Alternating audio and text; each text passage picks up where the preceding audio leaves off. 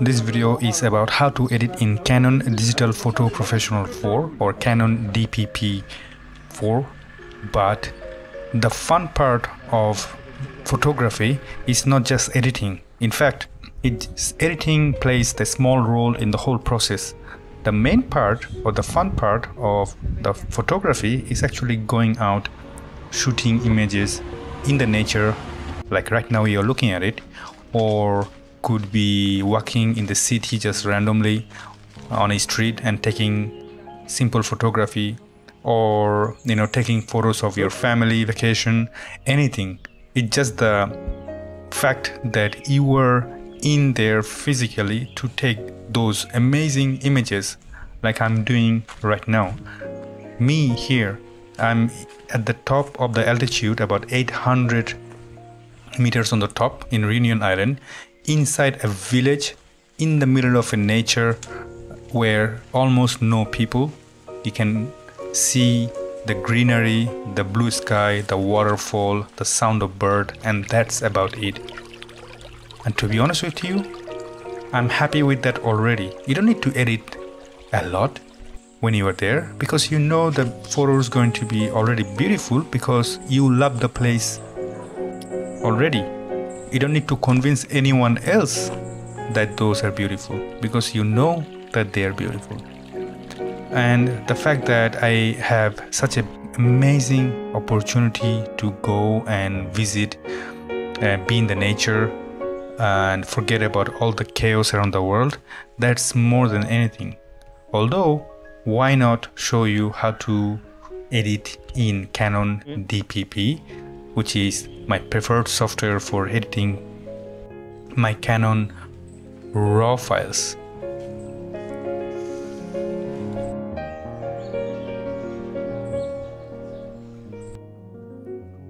Now, here are the images that I've taken. What I'm going to do before I continue to edit my images, I only have two, as you can clearly see, because I was there so much in the nature that I forgot to take many images, because I think that's a good thing. Good thing is that I did not allow myself to take too many images, and I let myself have a lot of fun and peaceful moment. But important part here I'm going to do to make this editing fast, I'm going to go to the preference and make sure my cache is in the right place. I believe it is. There you go. That's the one. So I'm going to click OK. And maximum available on disk, I'm going to brace it as much as I can because I don't really care. I have plenty of spaces available. And then OK. And then I'm going to see turn on my highlight and shadow warning. Now, before I go in there, I'm going to go to this image. This is phenomenal.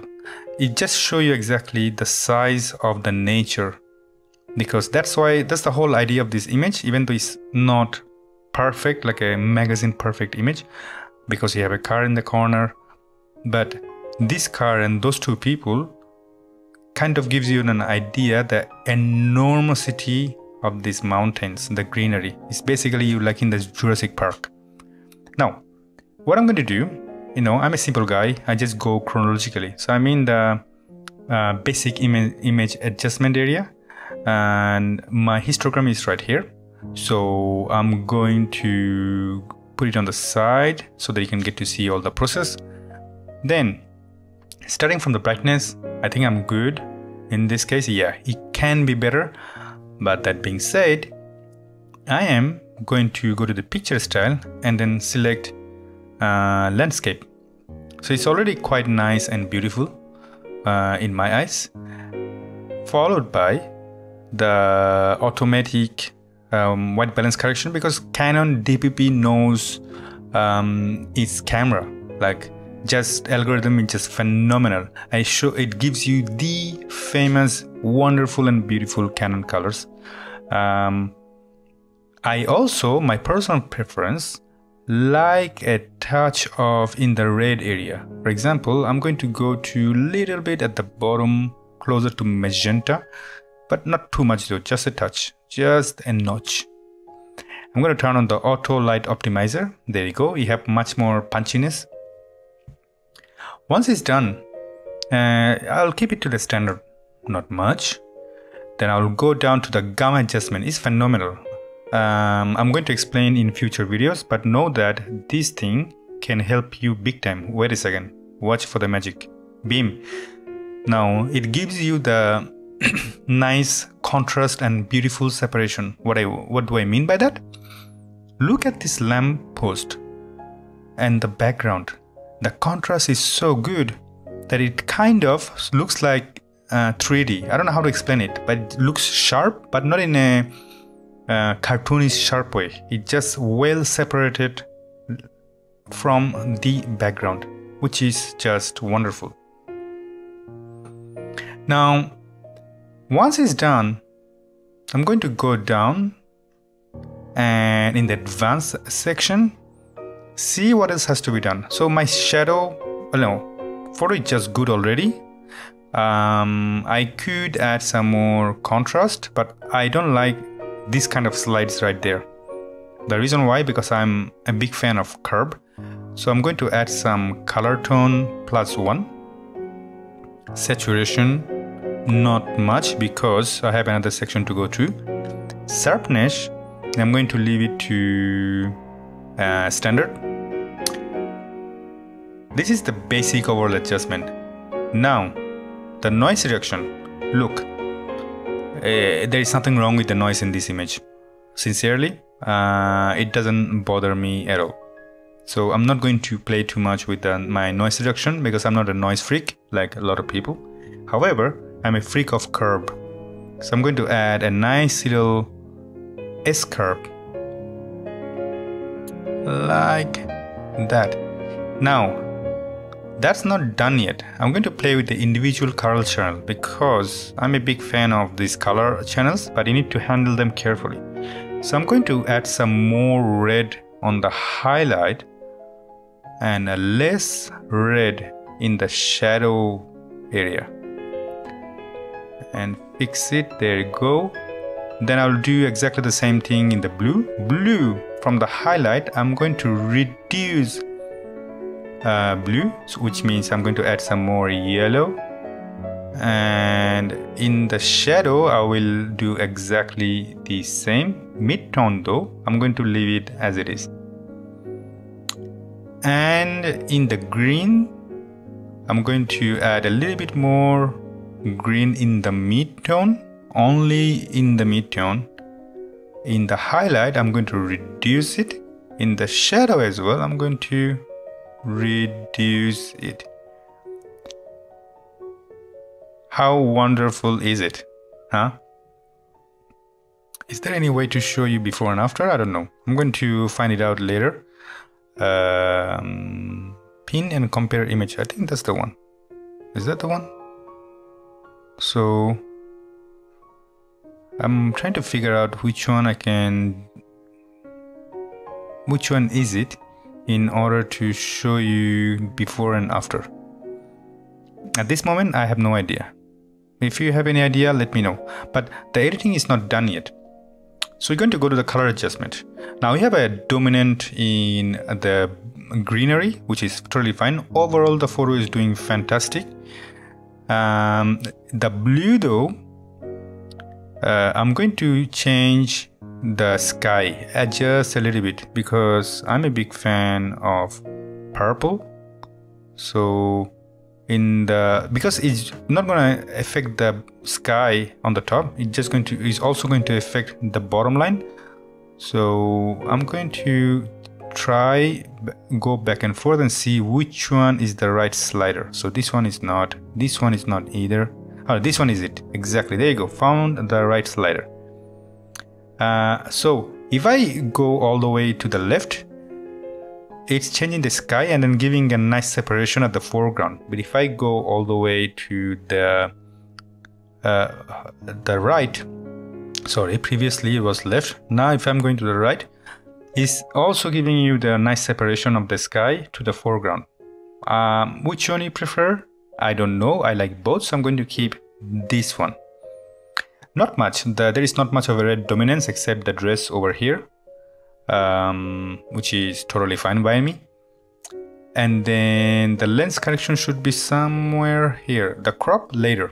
I'm going to go to the crop later, or now that I'm here, I don't know. Somehow, did you notice that it just got dark for some reason? I have no idea what I did. Because if I go to the crop area, it's changing it.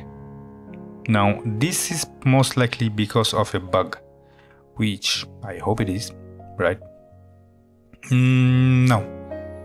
The crop. How do I do the crop? I think I'm going to do free. And that's how you do. So I'm gonna go all the way to the left like that, because I'm trying to get to the square part a little bit. So as you can clearly see, the crop section has a bug. Well, you know, again, doesn't really matter. So that's, for me, should do the job just a little bit. And then I'm going to go to the lens section, do the digital lens optimizer. Now, digital lens optimizer is the magic of Canon Dpp because it's better than sharpness. Simply explaining what it does, it gives you the lens correction done by the guys, engineers on in Canon. So you should be more than safe. Now, my challenge right now, it's not actually the editing part. My challenge is actually to show you the before and after. Now, how I'm gonna do that exactly? There you go, found it. So you can see side by side, before and after, and the huge dramatic change and wonderful. You see, I'm happy because it's just colorful, but it's not oversaturated, which is phenomenal. So what I'm going to do, I'm going to save the recipe. How I'm going to save the recipe? Save the recipe in file. Maybe I'm going to save it in the desktop. To the file name to landscape, Canon landscape, Canon landscape. Done. Now I'm going to copy that and go to this section and then paste it. Is there any way? There you go. First of all, I think I did the wrong copy. I'm going to do copy recipe and then go to this one and then paste recipe. See what it gives me.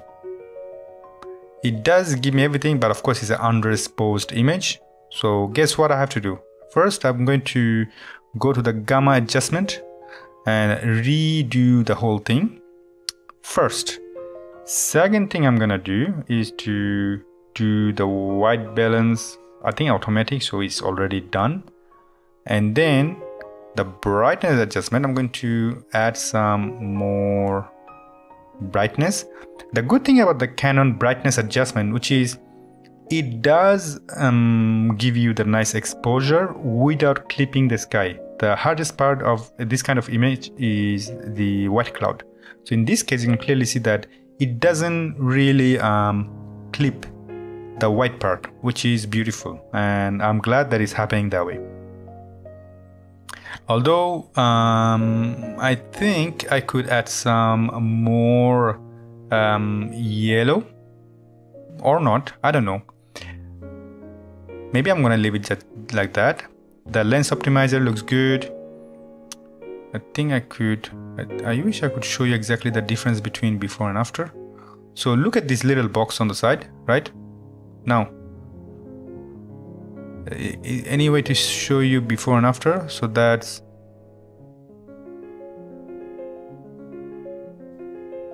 before and after. Take a good look at the little box. So before and after, right? So that's looking good as well. I think that I could add some more brightness here, right? Go all the way up, nice and vibrant. And by doing so, that will permit me to add a little bit contrast. So I'm going to go to the RGB. And there you go, the RGB, and go down a little bit in the dark area, right? And then add a little bit of brightness in the midtone, and shadow and the highlight looks pretty good in my eyes. I'm going to go to the crop, and the left side I have no idea where I'm going to do that. Maybe what I can do, I could actually do opposite. I could do this instead, which will give me a kind of like a panoramic look, right? So that's done. Yeah, I like this. It's pretty awesome. And then anything else, distortion, that looks good. I'm going to go back and then do another distortion control in this one as well. And that's it. There you go. Look guys, pretty easy, pretty simple, nothing complicated, not like a brainstorming a lot. Simple edit. Life is simple. Keep everything simple. Just take the good photo. Most importantly, enjoy the process, especially going out and listening and looking at the nature. That is very important. Now take a look at the images after this video and let me know what you think in the comment section below. If you learned something out of it, feel free to go to the description and see what you have available and help me out any way you can. That being said, bye bye.